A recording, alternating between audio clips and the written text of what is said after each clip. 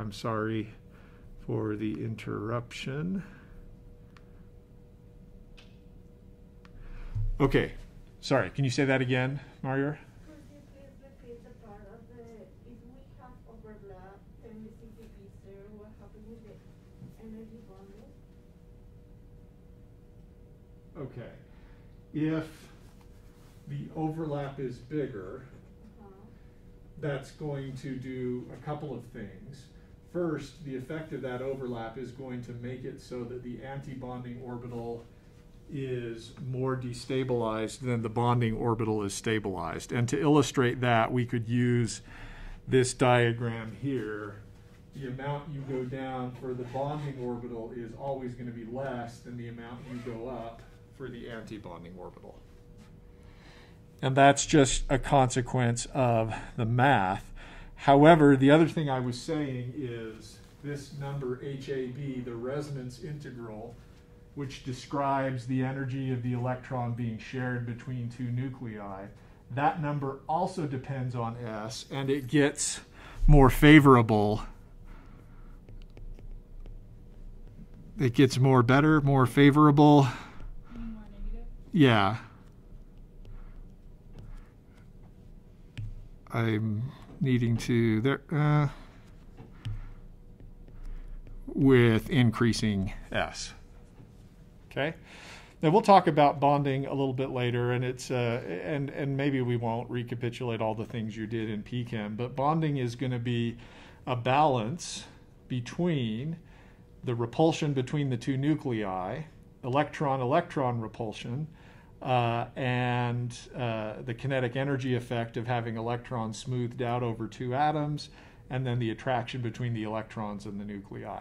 And at some point, as you get closer beyond sort of the equilibrium distance, the repulsion term tends to dominate. So if the radius between these two atoms were 0, that overlap integral would be 1. But that's not a good thing, because by the time you get there, you've let nuclear repulsion become quite of a problem. Yeah, Kim. So the resonance integral, is that talking about electron delocalization? Yes, that's electron delocalization over, officially what that resonance integral is we take the Hamiltonian, we apply it to B, and then we multiply it by the complex conjugate of the A wave function. But what that effectively describes is an electron delocalized between the two atoms. Okay, and so the more it overlaps, the better the delocalization can be. Right, and if you can sort of see this, if we were to try to base on what we've got in this drawing, try to plot in maybe orange what the overall total wave function would be. I'm murdering it there, but especially in this region between the two nuclei, your second derivative has gone way down. And so that means the kinetic energy is lower, and that's a favorable thing. Yeah. Okay. So here's the interesting thing. We started out with the Schrödinger equation. We didn't know what the wave function is. We didn't know what the energy was. We did know what the Hamiltonian was. And now, based on some assumptions, we figured out what the energies are going to be for these wave functions. We had an equation with 3 things we didn't know, but, 2 things we didn't know and only 1 thing we did. We've now got the energies. Okay? Yeah? And we can calculate that because we know what the hydrogen orbitals are? That's right. So this phi A and phi B represent our basis set of atomic orbitals. We have good equations for that. So we just mix them together. Okay. Now, one thing you might ask is, okay, fine, in the overall molecular orbital, for the bonding orbital, how much of the bonding orbital is on A versus how much is on B? Well, if it's hydrogen, it's of course got to be equal.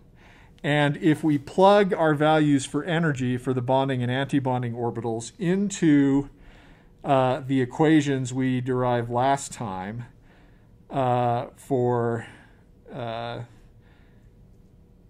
our coefficients, we can do the algebra and determine that in the bonding orbital,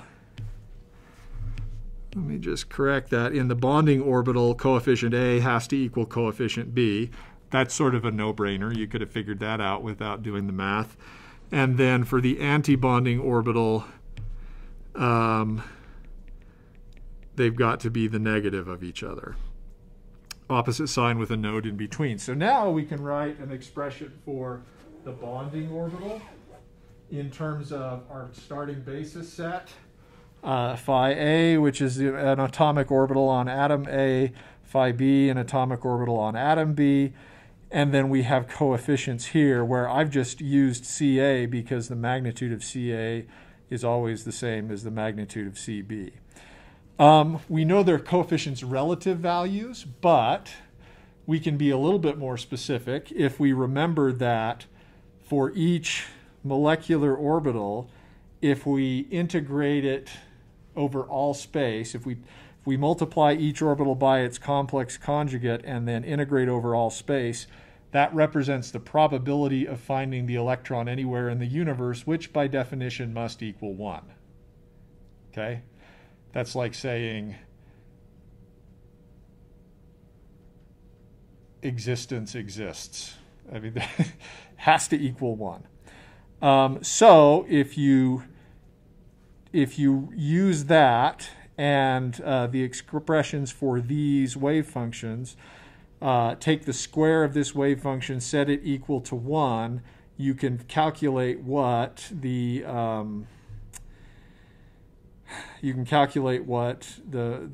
absolute magnitude of the coefficients must be, and you can see they also depend on the size of that overlap integral.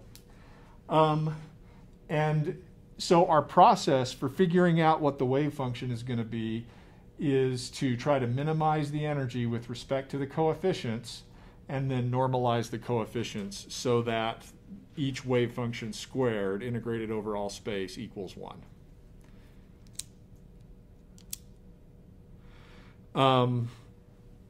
Okay. Don't fall under the mistaken assumption that coefficient A has to be 1/2 and coefficient B has to be 1/2. That's not how it works. It's the square of the wave function that has to be equal to 1. Okay? All right.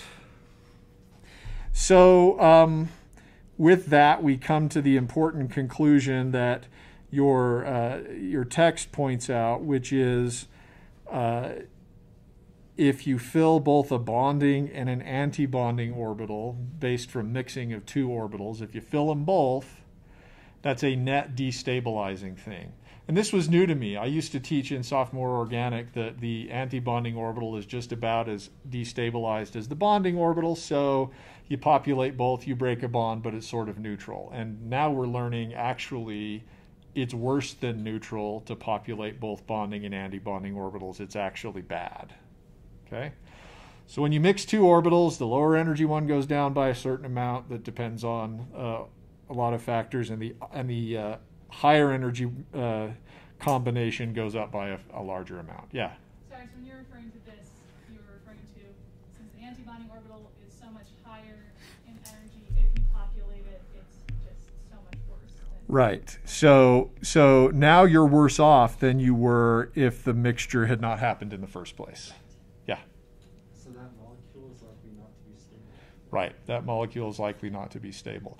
Now, realize that we're talking about a single mixture of two orbitals. The molecules we're interested in are going to be composed of many atoms.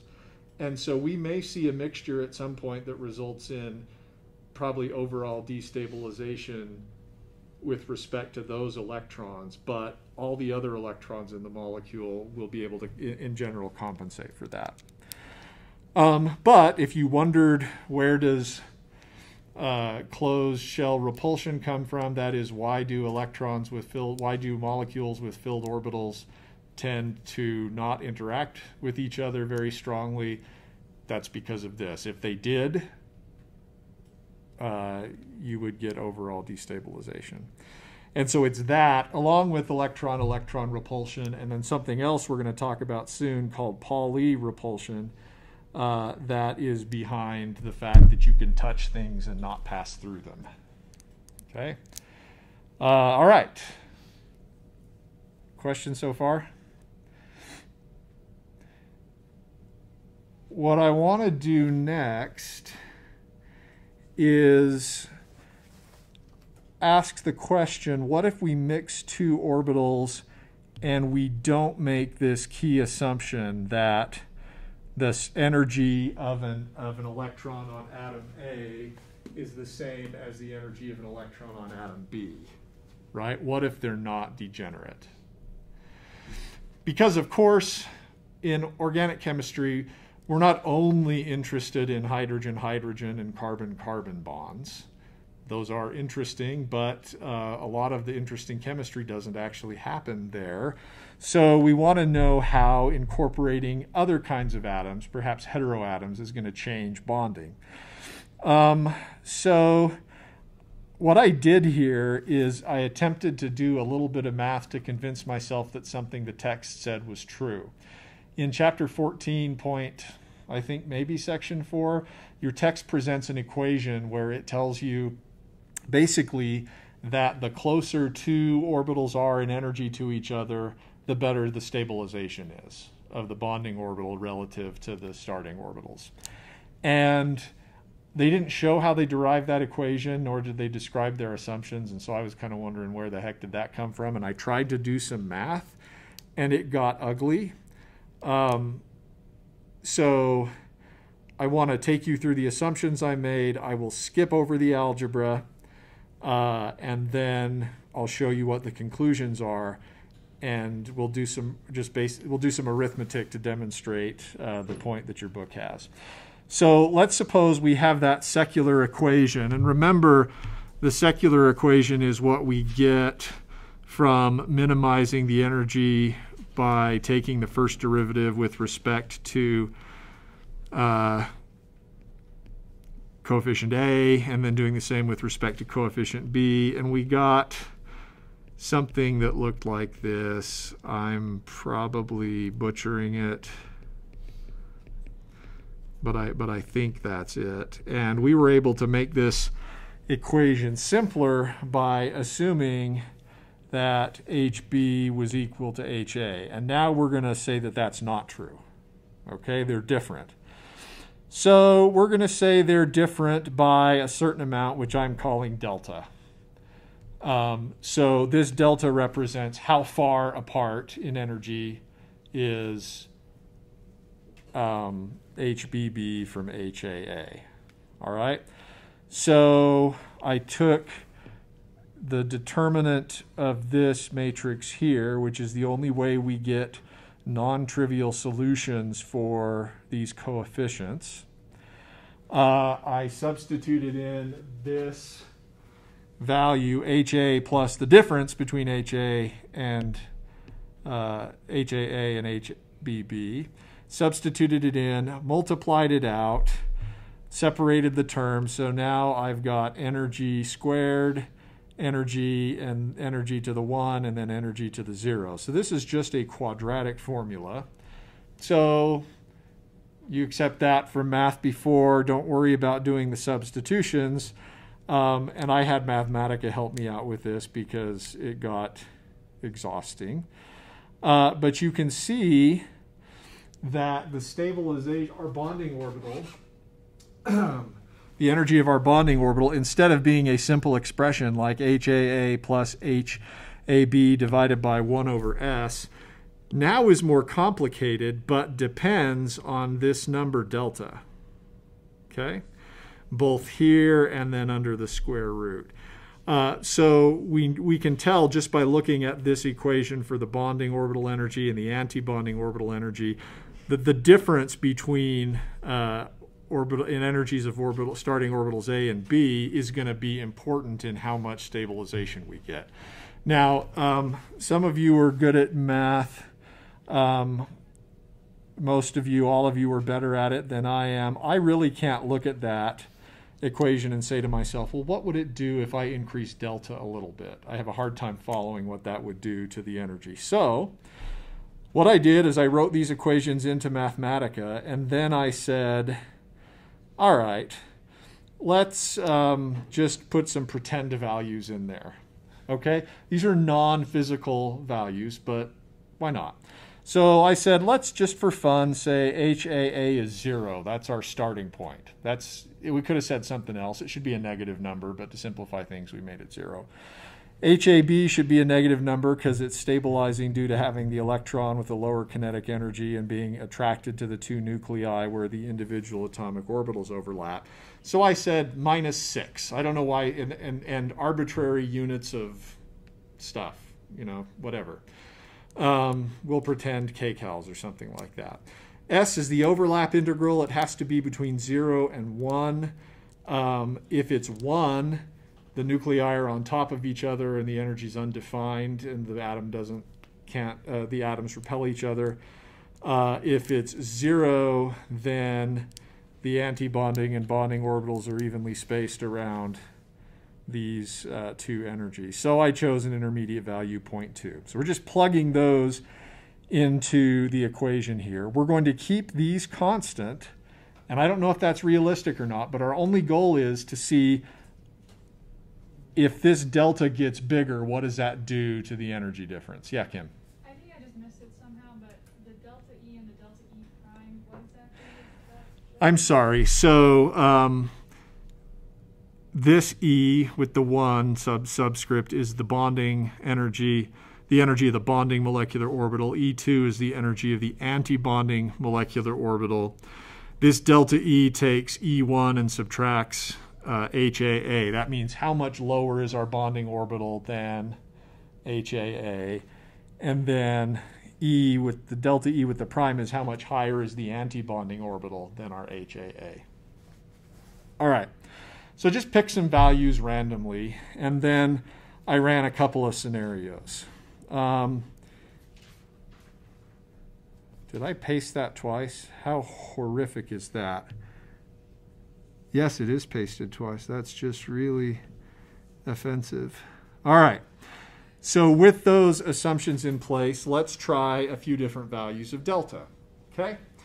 If you let delta equal 0, that means the wave functions on either atom that you're mixing together are degenerate. They're equal in energy. So this is the simple situation we've had previously. You have the bonding orbital and then the anti-bonding orbital. And because of the value of S that we've chosen, the bonding orbital is lower in energy by -5 arbitrary energy units, whereas the antibonding orbital is higher than your starting point by 7.5 arbitrary energy units. That's the situation we expect. Now let's gradually ratchet up the energy difference between phi A and phi B, this number delta in orange. And I think the scale here is each square on my graph paper represents 1 arbitrary energy unit, okay? So now A and B, phi A and phi B, are separated by 2 arbitrary energy units. Delta equals 2. What does that do to the stabilization of the bonding orbital? It actually goes down by a bit, right? When they were even, the bonding orbital was stabilized by -5 relative to phi A. Now it's only stabilized by -4.2 relative to phi A. So what that tells us is if the two orbitals that we're mixing together are closer in energy to each other, you get better stabilization. Okay? And that's something that I remember being taught in sophomore organic in the fall of 2000. 2000, I think, was an overall better year than 2020, but I can still remember it, and I never knew why that was the case. I just sort of accepted it on faith. But now you see that the math makes it have to be that way. And finally, if we turn... What in the heck kind of weirdness is going on there? Hold on. No. Sometimes when you copy and paste, it does weird things. Okay, so now let's ratchet up that delta to 6, which is the difference between atomic orbital A and atomic orbital B, and these are the ones that we're mixing. So that's 6 arbitrary energy units. Now the bonding molecular orbital is only goes down in energy by minus 3.2. Yeah? Are we assuming the overlap integral to be the same for all these? Yes, we're assuming the overlap integral to be the same. That's probably not. You probably can't do that effectively.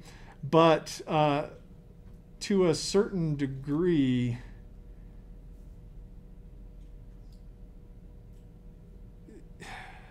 at least for bonding between atoms of the same row of the periodic table, it might not be that bad of an assumption. The bond lengths don't change that much as you go from, say, carbon-carbon to carbon-nitrogen to carbon-oxygen to carbon-fluorine. All right, so overall, larger energy gap leads to less stabilizing interaction.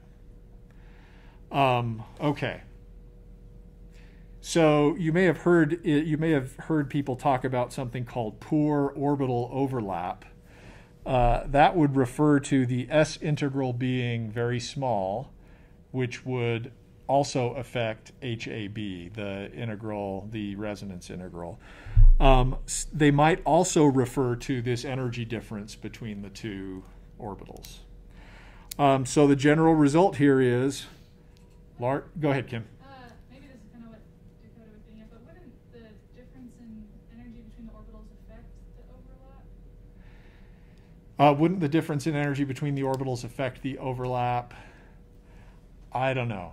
That's a great question, and there isn't an energy term in the overlap integral. It's just phi b times the complex conjugate of phi a integrated over all space. So I don't know. I got nothing. In the case, though, I mean, qualitatively, I'm starting to think about, well, what if one of the atoms, chlorine or bromine, and the valence orbitals are higher in energy if they are, but then you've got bond radius issues because one atom's bigger than another. So I don't really have a good simple answer for that. I guess what I'm trying to say is I think all of these parameters are interrelated, and it's unrealistic to expect that we can turn a switch and one of them changes. But in terms of qualitative trends, yes, if they're closer in energy, the interaction's going to be better. All right.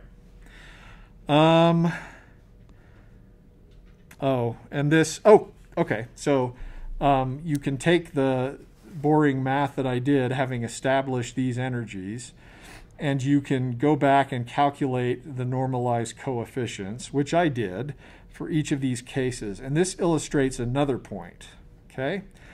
When you mix A and B together and they're at the same energy, the coefficients on each atom in the molecular orbital are the same. And you remember how I told you that these numbers are not 0.5?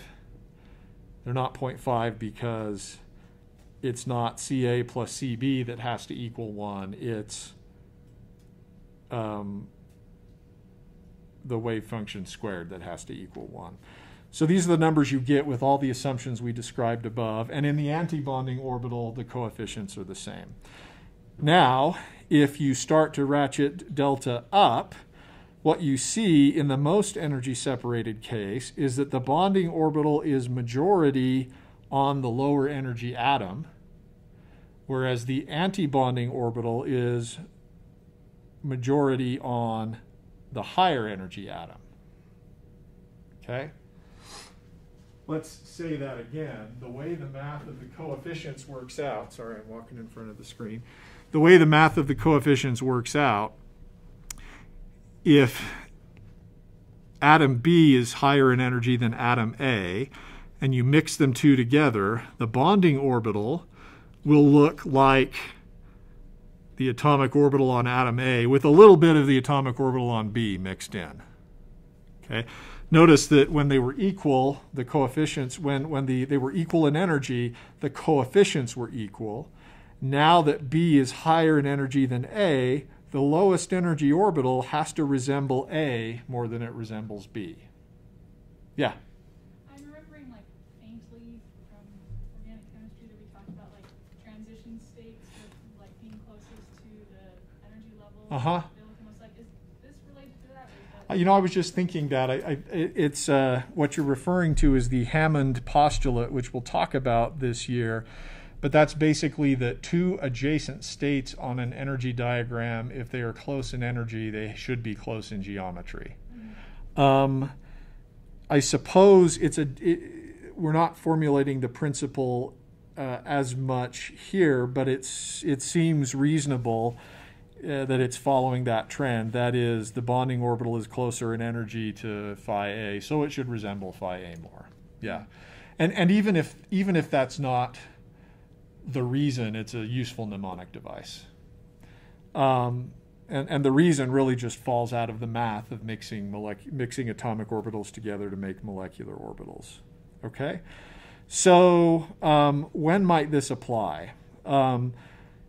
Imagine that we're talking about a pi bond, and A is oxygen and B is carbon. Okay?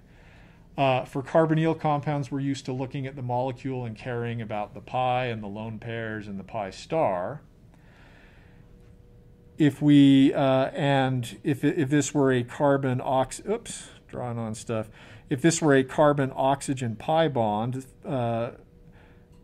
psi 1, the bonding molecular orbital would be filled, and that would represent the pi bond, and then psi 2 would represent the pi star. Look where psi 2 mostly is. Is it mostly on carbon or mostly on oxygen? Mostly on carbon.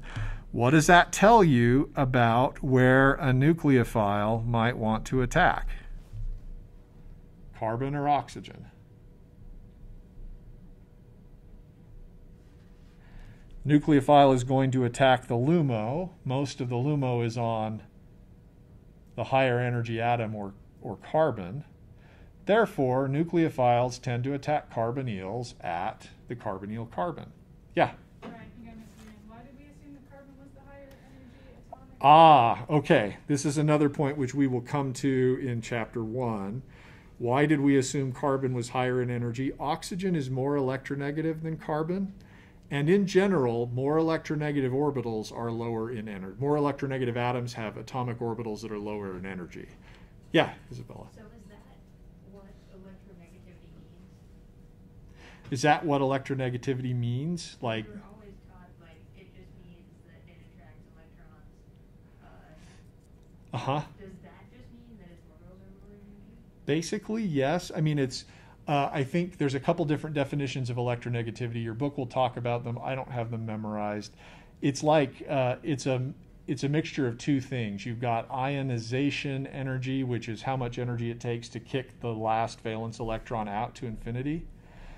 So the lower in energy it is, the harder that's going to be. And then there's also electron affinity, which is once you got the ion, how much does it want an electron? Or actually it may be, if you have the neutral atom, how much does it want another electron? But yes, it comes from lower energy orbitals. And it also has to do with how much charge is in the nucleus. Yeah. Okay, so with that in mind, setting up the fact that... One more question. Yeah.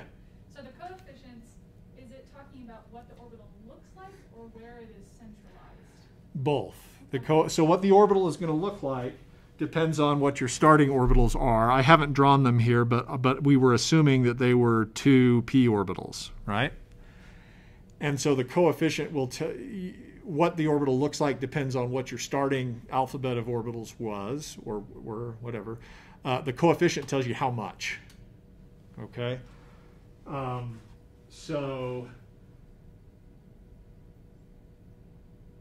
And you could convert an overall percent based on these coefficients. As I said, they don't add up to 1.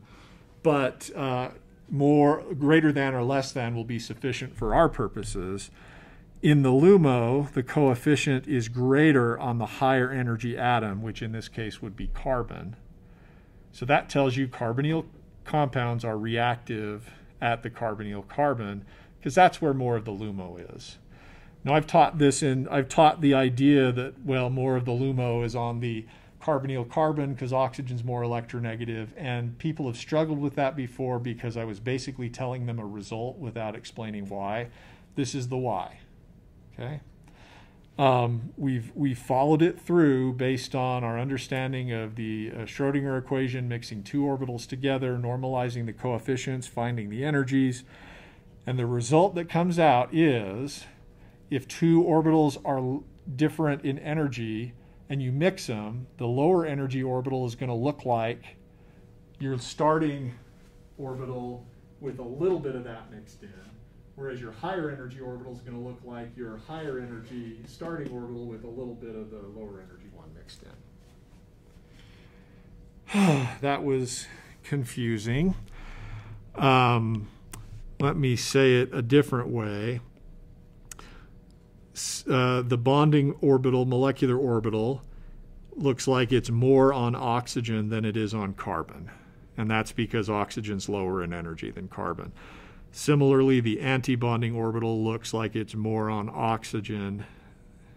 Sorry, the antibonding orbital looks like it's more on carbon instead of oxygen. And that's because it's closer in energy to carbon. And interestingly, this leads us to the same conclusion that we would have gotten from sort of valence bond theory and resonance structures. Of the possible resonance structures for that carbonyl compound, the starting one that's neutral is the most reasonable, but the other reasonable alternative is to have a negative charge on oxygen and a positive charge on carbon. And that would tell you that it's reactive at the carbonyl carbon. But now you know why from an MO point of view. We're going to come back to carbonyl compounds. We haven't talked about what the HOMO of that molecule would be. It's not the pi bond, it's lone pairs, but it's not as easy, it's not as simple as you think. But that's the general result. Okay? So we're going to use that in the future to predict where the LUMO is, and that'll help us predict where the reactive portion of the molecule is. All right. So, questions so far? You okay there? Let's see. Oh, yeah. If it's a struggle, I feel your pain. Yoda says real the struggle is. So, yeah. All right. Now I want to talk about some basic characteristics of wave functions and how we use them to actually calculate molecular orbitals for things that are more complicated than what you're seeing here. Okay? So we're going to start with the statement that electrons are a kind of fundamental particle called fermions, named after physicist Enrico Fermi. I don't know what it means to be a fermion other than they have half integral spin. And in the case of the electrons, their spin is plus or minus 1/2. Okay? And one interesting property of fermions is that no observable property, anything you can measure, can change if we simply relabel the electrons.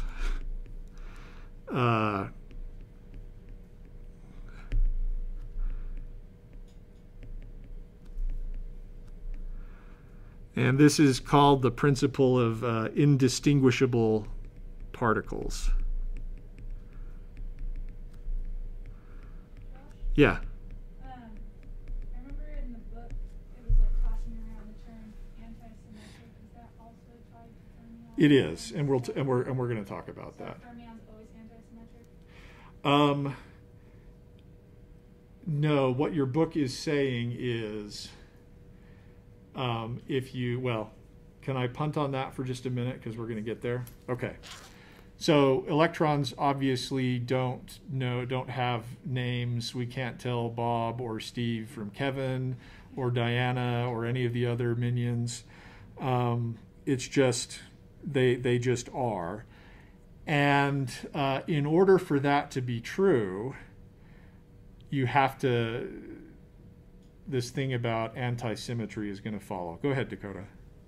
Is spin transferable in any way? Kind of like two rotating objects can transfer their angular momentum?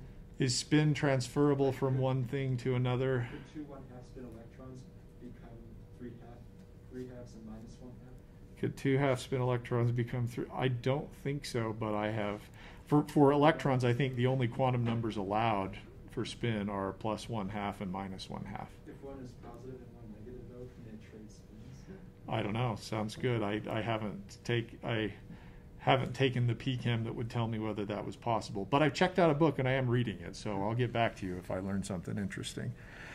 Okay, so that sounds good. No observable property can change if we simply rename or renumber the electrons. Remember that all observables about electrons, all physical properties, are related to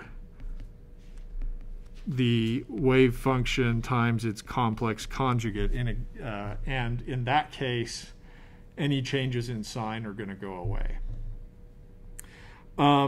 Okay, so what comes next is something that's derived from relativistic quantum field theory, which I really don't understand, and so we'll have to accept it as a postulate.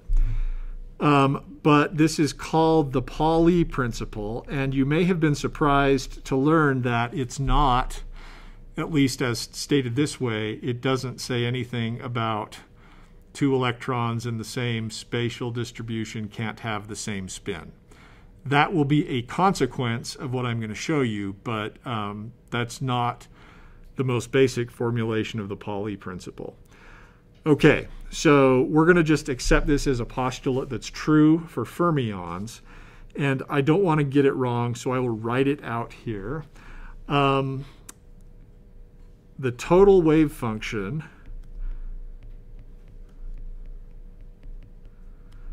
for a molecule.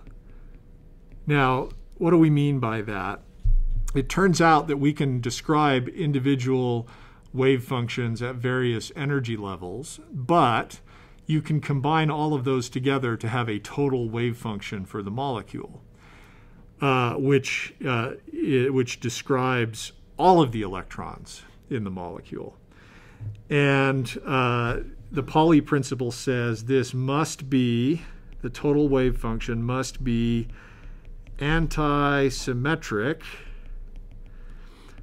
with respect to, meaning it's anti-symmetric if you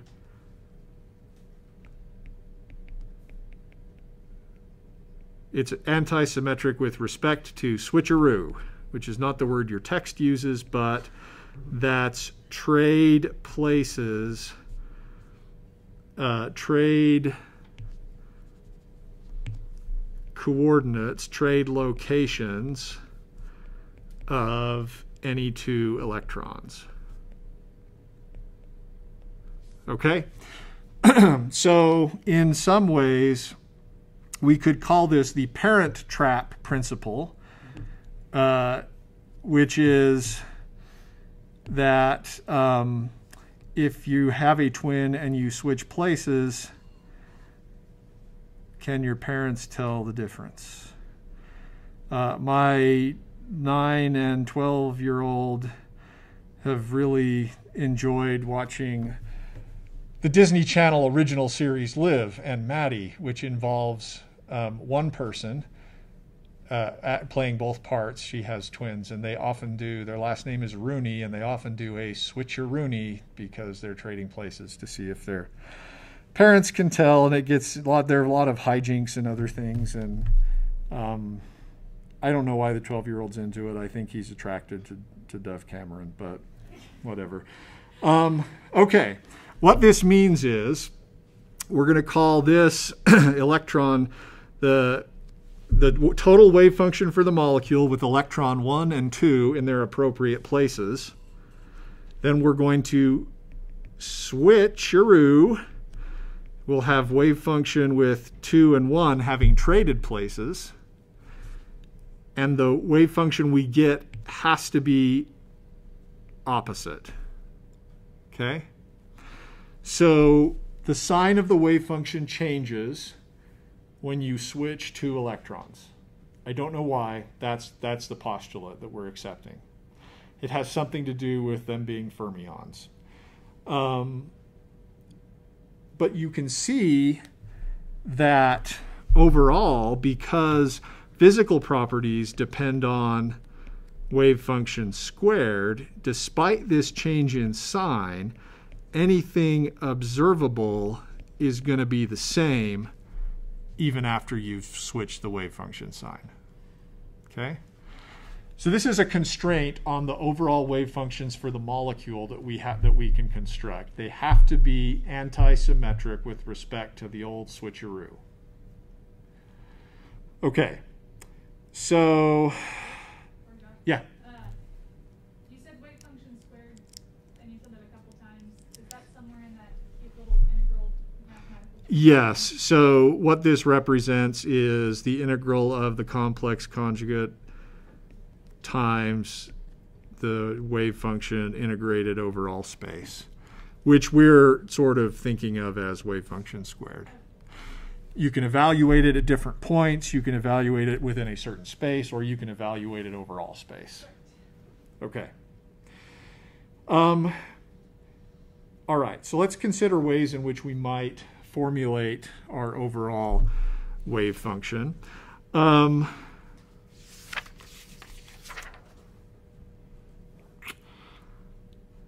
Yeah. Right now, we're going to work under the assumption, we'll say, let's imagine we have a molecule with only two molecular orbitals in it. So we need two wave functions to describe that spatial distribution. We'll call it wave function 1. And, but because we don't want to get mixed up with electron 1, we'll call it wave function A and wave function B. And we might say that, we might be tempted to say that the overall, because the wave function is inherently a probability thing, we might be tempted to say that the overall wave function should simply be the product of those two individual wave functions. Okay? If we wanted to get a sense for what the electron density for the whole molecule is, which is something we care about in organic chemistry, you would want to look at this overall wave function, which is going to be related to the individual wave functions for each molecular orbital. Now let's see if this works. This is our test hypothesis for constructing a wave function. And we're going to put a little note on here. We're going to say electron 1 is in wave function A, and electron 2 is in wave function B. It doesn't matter that this is 1 or 2. It just matters that we've given them a name, okay? So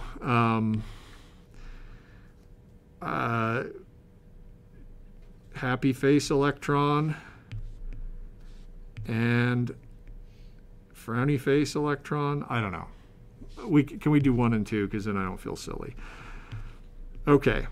Now, let's ask the question if, and this will be wave function 1, 2. If we do the old switcheroo,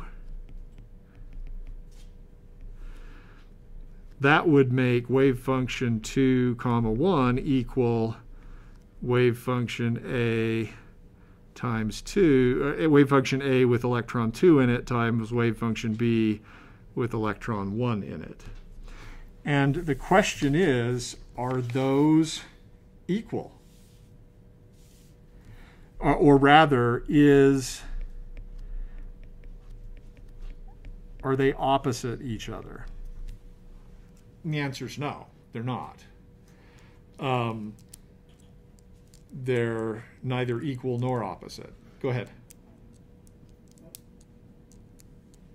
We don't know what or how side B of 1 relates to side B of 2. Right.